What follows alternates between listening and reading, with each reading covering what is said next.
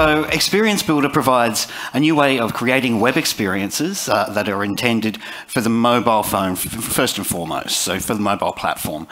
You can and I know our audience have already expressed in our pre-event survey that there's a big push towards mobile and mobility forces. So, you can just use Experience Builder to set up an experience, drag or drop a couple of widgets onto your experience, set some attributes, push it out to your audience, and it all comes together really, really quickly. And the experience it creates works on all of your mobile devices, your iPads, your iPhones, in portrait mode, landscape mode. You flip it around and it just flexes to however you're using your device. I think as well, it's probably important to note we do design mobile first, but you can design experiences for the desktop users as well. So if you're accessing in a browser at your work computer, you can access the exact same experience. It's just going to look slightly different to what it might on your phone. I think Experience Builder is really cool, but we say experience quite a lot, and that might be a confusing term. So Wayne, how do we create an experience? What do you mean by an experience? Yeah, fair call. I've used the word experience a little bit too much there, haven't I? But that's kind of deliberate, okay? Let me explain it. So previously, there was Web App Builder. And if you haven't already read the blogs and read the information, Web App Builder has just been announced that it's going to be retired in 2024. Now, Web App Builder allowed us to build single page or single applications that really didn't bring together multiple aspects of your business workflows. And they were standalone apps that meant basically you had to switch between them to get your workflow done. Experience Builder is about bringing all of those together, integrating your multiple applications into one to create a better experience. So, the tip's in the name there, isn't it? An experience at the end of the day, let me put it this way, is just another web page. It's just another web app. But you can include multiple sections. You can include multiple widgets, multiple data sources.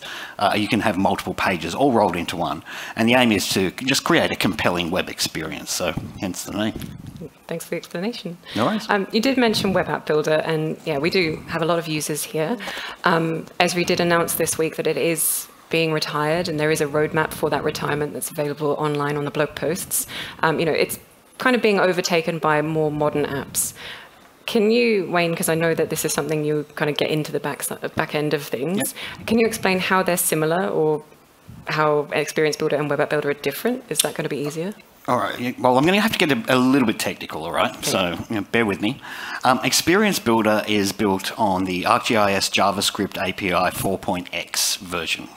Compare that to Web App Builder, which was built on the 3.x version of the JavaScript API, which also, by the way, is being deprecated over the next year.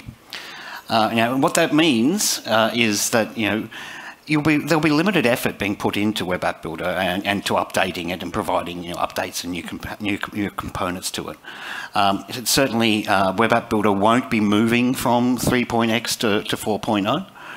So if you're with Web App Builder, over the coming 12 months, you're kind of going to be locked into older technologies and approaches if you pick Web App Builder. So that really it makes Experience Builder the perfect choice for any organisation that's just starting building their applications, building web apps and web apps. If you haven't used Web App Builder in the past, you should really be thinking about hopping in with Experience Builder straight away. If you do have apps that you've built in Web App Builder and you want to migrate to Experience Builder, make sure you book a meeting in your Slidos that'll pop up later on the screen later, because we can certainly answer a whole bunch of technical questions and help you out there. And I'm pretty sure that we'll be touching on this topic again in the afternoon sessions. Wayne, I definitely understand the relevance of what you said, particularly with a breaking change release. So going from 3.x to 4.x, and getting people to jump straight into it if they've never used it. But if I am an experienced Web App Builder user, what are your favorite features? Why would I move across to Experience Builder? All right. There's a lot to love. Much of it's technical for me, but I'll give you my favorite ones, okay? The first one is Experience Builder actually allows you to integrate both 2D and 3D content in the same experience, in the same application. And you can interact with both of them at the same time. That's something that you couldn't do in Web App Builder. You had to focus on one or the other. Secondly, Experience Builder adds the notion of action triggers. And action triggers are really clever. They allow you to take one widget and an action that has been taken in one widget and let it flow on to other widgets. So as I think we're seeing on the screen right now, as you move around the actual map itself, we actually see our imagery changing in the other things. And you can maybe click on a chart or click on a drop-down list, and those actions affect the other widgets within your experience. So those are two really cool features that I think make it a very compelling tool. Yeah, that's really awesome.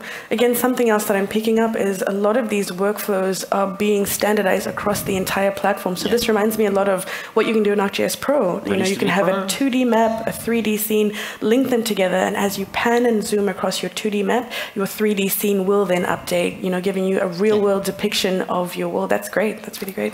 I feel like on that same comparison to ArcGIS Pro, I feel like when we went from ArcMap to ArcGIS Pro, there was kind of that migration period. You kind of had to move across. I feel like that's happening again, right? We kind of got a lot of web app builder apps that are out there, and Experience Builder is now the new kid on the block, and there's going to be this kind of interim period of beginning to assess your web app builder sites and transition them across to Experience Builder. And look, for me, I'm essentially a bit of a laggard. It took me a bit of time to move across to Experience Builder. I think for me there was an update mid to late last year in Experience Builder where the familiar templates that were in Web App Builder, so Foldable, Dashboard and Billboard were my top 3 in Web App Builder. They're now available in ArcGIS Experience Builder, giving me that more kind of familiar starting point to get started with Experience Builder. So I highly recommend getting started with Experience Builder, especially with the news this week. Yeah, and for someone who hasn't used Web App Builder in the past, I think you should really jump in with Experience Builder right now, especially since it's going to be retired over the next 12 months. If an organisation needs a low-code or a no-code solution for building web apps and web pages, where you don't need to develop or maintain custom code or custom widgets, then again, Experience Builder is going to be for you. And if your organisation has already built multiple web applications, you sort of find yourself flicking between them to get your workflow done, then Experience Builder is also going to be for you as well. So you might want to have a look at a migration plan if you've got that kind of scenario. I think as well, because it's a new app and it's pretty appealing, there's a lot of new users coming in, there's a lot of development that's going on behind the scenes. So the widgets that are released in all of the Experience Builder releases, they're also improving all the time as well. So we have a lot more widgets out of the box in Experience Builder than we ever had with Web App Builder. I think it was a couple of weeks ago, there was an ArcGIS Online update. So we got a new version of Experience Builder, and there were a few widgets in there that sort of dropped in that release that I think can be very, very useful. The one I really like to see, and this is a kind of migration from Web App Builder, is the Add Data widget.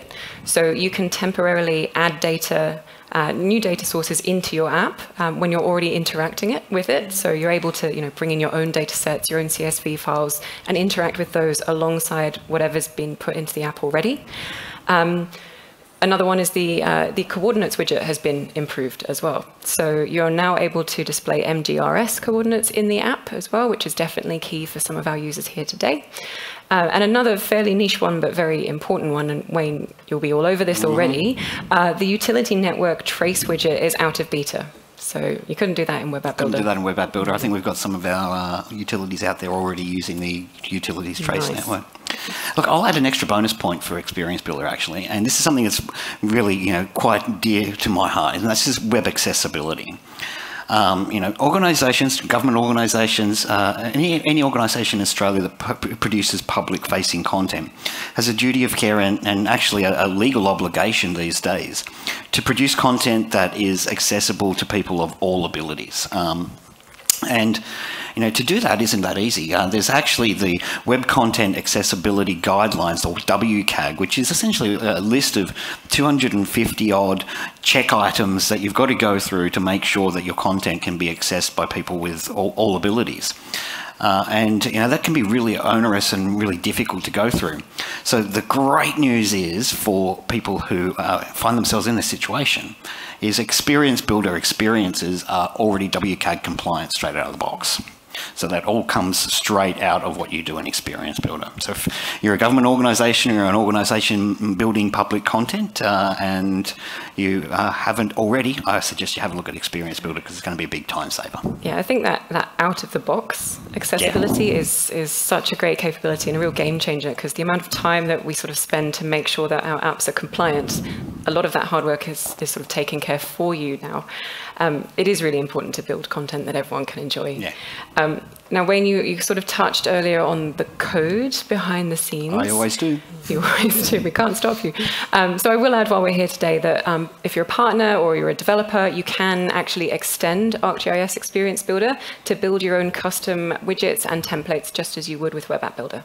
And back to the Web App Builder retirement, like Wayne, help me out here. Like, so if you've built widgets that have been done in Web App Builder, I'm assuming it's not just a copy and paste and recompile for Experience Builder. It's going to be a bit of rework to get those moved across. Yeah, sadly not. I mean, Tara already expressed how the breaking change between version 3 and 4 of the API is important in this change. So no, if you've got custom widgets that you've already built for Web App Builder, then they're not going to just come straight across into Experience Builder. You are going to need to rewrite them. Fortunately, the ArcGIS Experience Builder framework uses a much more modern approach to that web development. So rather than the old and kind of clunky sort of dojo approaches to the development, we're seeing modern web techniques come in, React and TypeScript.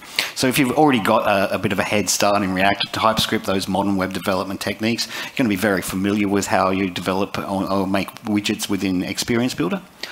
And I'm also happy to talk more about anyone who needs widgets to be rebuilt, something we can provide as a service if you're interested. So hit me up afterwards. I feel like Experience Builder has been a good one to kind of finish up on. This is our last product. For me, it kind of brings everything we've talked about together.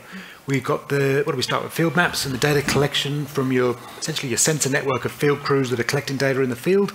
They can be surfaced up through these experience builders, or experiences as you call them.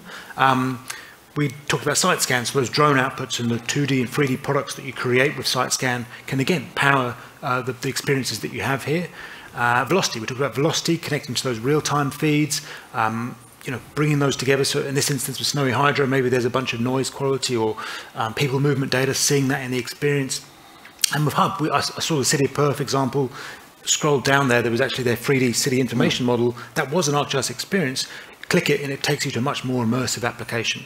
And for me, as a GIS professional that really knows very little about React and TypeScript and that stuff, I need this low-code solution, or even a no-code solution, right? I don't need to do any coding. No, you don't. And I think I'm going to have to concede, Simon, that as much as I love my code, I think I can see the day in the future where I'm going to actually put my tools down because this is all so seamless.